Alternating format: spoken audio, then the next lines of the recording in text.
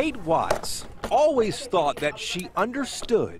Is it weakness that brought you back in? She's a nurse supervisor. You see, I got a port too. Works with cancer patients on the 7th floor of Texas Health Harris Hospital in Fort Worth. Up here it's challenging with very sick patients who might be dying, but I wouldn't trade it for the world. I know Mardona said Rituxan tomorrow. What this veteran nurse never expected. So we're going to just start with saline, okay? Okay. Is to become a cancer patient herself. I'm trying so hard to be positive. When I can't sleep, I just try not to let my mind go there because I'm afraid I'll start crying and not stop. Her symptom was subtle, slight redness there on her right breast. Kate figured it might be a bug bite from boot camp. If I had gone in and said, looks like I have a skin infection, she would have said, oh, you probably do. I don't think, she said she never would have thought about IBC if she hadn't seen Jennifer's story. I'm not necessarily afraid to die, but I'm very afraid to say goodbye. Jennifer Courts is the mother we told you about in May. All right, so we're gonna come up here, we're gonna lay down.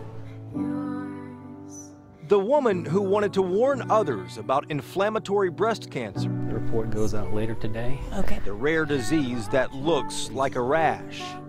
Jennifer got diagnosed at stage 4. It's incurable. Right? Her story aired Okay. May 2nd, and my symptoms started May 4th. And May 5th, I went to my doctor. I mean, if that's not God talking to you, I don't know what is. Kate's is stage 3.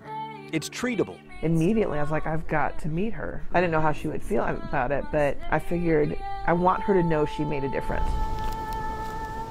So one morning last week, they met. Hi. So happy to meet you. I'm happy to meet you. Oh my gosh. Thank you.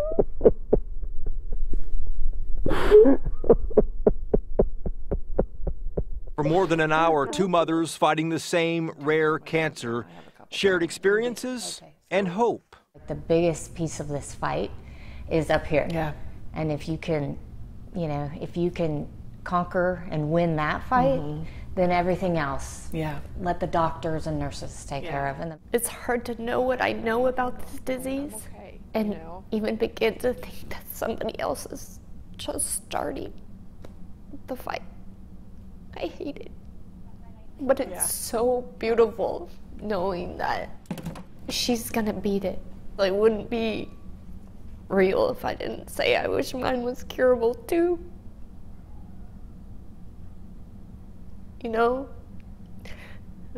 I guess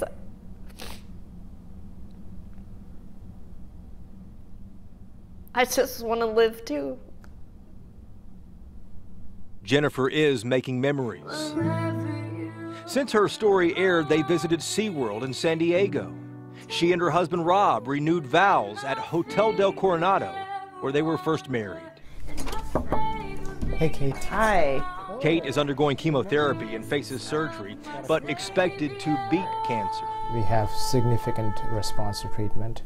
So her masses are smaller, the lymph nodes are smaller. The veteran nurse still works between chemotherapy treatments. She's now able to empathize with fellow patients. Thank you for coming. Thank you. No, not at all. And remains grateful to her new friend Jennifer for sharing her journey. Jason Whiteley, Channel 8 News.